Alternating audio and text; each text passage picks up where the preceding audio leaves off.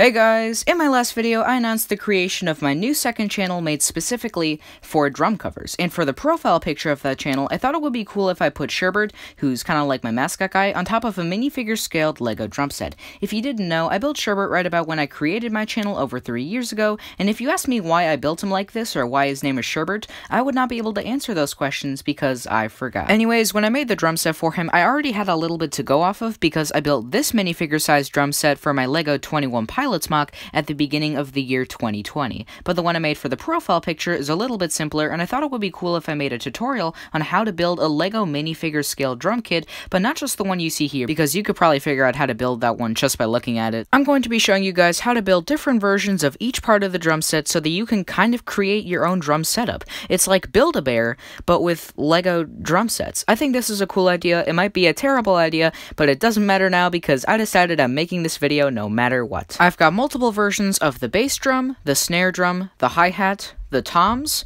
the crash cymbal, and the ride cymbal. You can build whichever of these that you want and then connect them together to form an entire drum set or part of a drum set or whatever you want to do. Without further ado, let's jump right in.